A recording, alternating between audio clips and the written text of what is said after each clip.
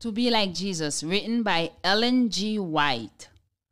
Soldiers of Christ, arise and put your armor on, strong in the strength which God supplies through his eternal Son, strong in the Lord of hosts and in his mighty power, who in the strength of Jesus trust is more than conqueror.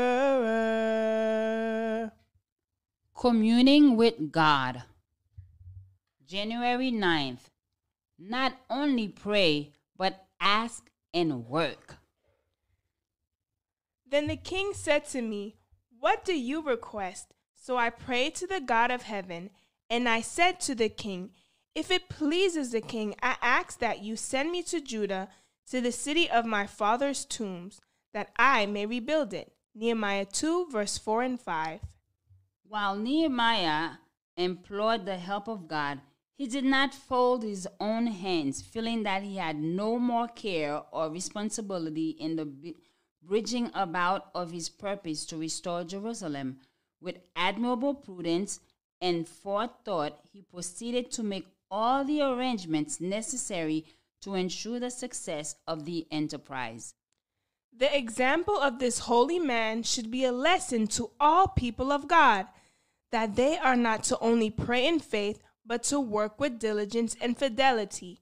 How many difficulties we encounter, how often we hinder the working of providence in our behalf because of prudence, forethought, and painstaking, are regarded as having too little to do with religion. This is a grave mistake. It is our duty to cultivate and to exercise every power that will render us more efficient for workers of God. Careful consideration and well-matured plans are as essential to the success of sacred enterprises today as in the time of Nehemiah. Men and women of prayer should be men and women of action. Those who are ready and willing will find ways and means of working.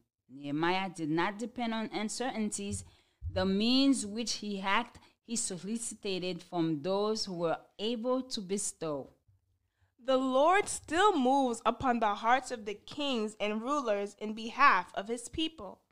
Those who are laboring for him are to avail themselves of the help that he prompts men and women to give for the advancement of his cause.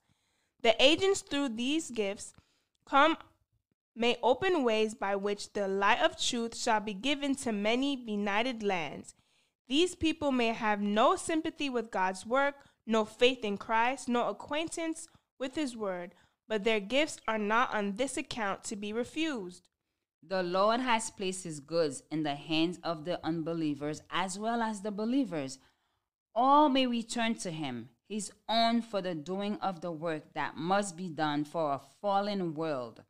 As long as we are in this world, as long as the Spirit of God strives with human hearts, so long are we to receive favors as well as to impart them. Stand then in his great might, with all his strength endued, but take to arm though you the fight, the panoply of God, that having all things done, and all your conflicts past, ye may o'ercome through Christ alone, and stand entire at last. Join us tomorrow for another devotional reading by God's grace. Until then, may God bless you and keep you, and may his wonderful face shine upon you.